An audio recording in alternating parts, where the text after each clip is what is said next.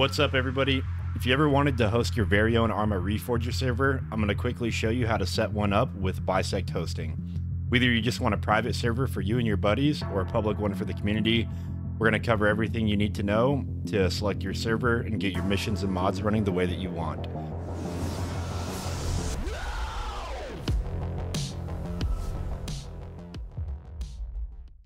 With Bisect Hosting, you can host a bunch of different games, including Minecraft, Rust, and DayZ.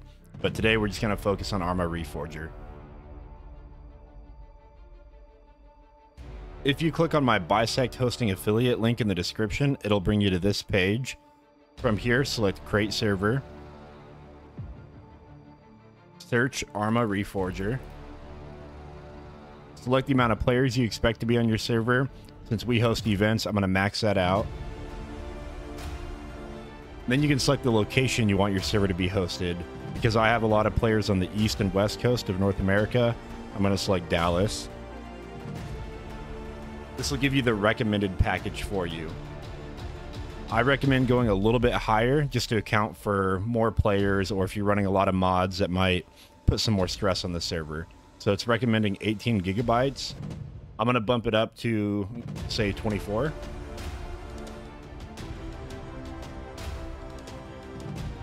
Then it'll bring you to your payment options. Go ahead and do all that. This part might take a few minutes. All it is doing is pre-installing the files required to host the server. Once your server finishes installing, it's automatically going to boot up. But to make any changes to the configuration, we're going to go ahead and stop the server.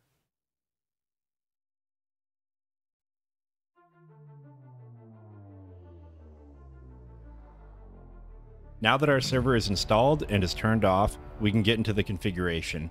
For the purpose of this video, everything is going to be under the Startup tab and in the Server Config file. Getting into the Startup tab, we can go ahead and add a name for our server. If you want to make it a private server, you can add a password right here. You can set your max players, enable crossplay. This scenario ID is going to be the mission that your server loads when it turns on. And your admin password, this is the password that allows players in game to log in to get admin and or game master rights.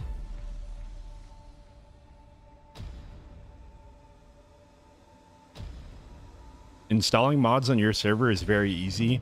There are a few ways that you can do it, but I'm going to show you the way I normally do it. Go to the Arma Reforger workshop, which I'll link in the description. Search the mod that you want to add. Once you find it, go to its page. You'll need the mod ID. You can see I've already added it in here. And if it is a map that has a scenario built into it, you can go to scenarios and see the different scenarios that you can run on your server. I want to run the Game Master mode, so I'm going to copy that. And I'm going to paste it right here for scenario ID. Just to be safe, I want to make sure that that reflects in my Startup tab as well. Now, the next time that we boot the server, it's going to automatically download that mod from the workshop, and it'll automatically start with the Worthy Islands Game Master mod.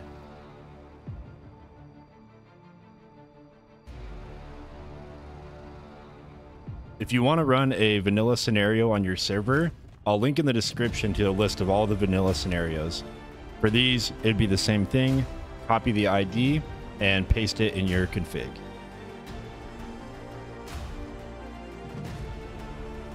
If you want to get deeper into the parameters, you can, but now that we have our name, password, mod, and scenario that we want, we can go to the console and select Start. Once it starts, it's going to download that mod.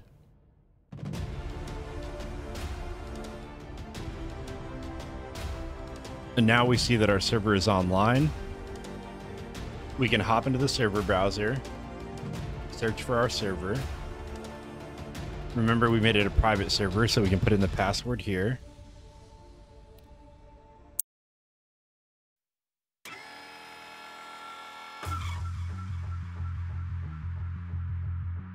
So our server has booted. with the Worthy Islands Game Master mod.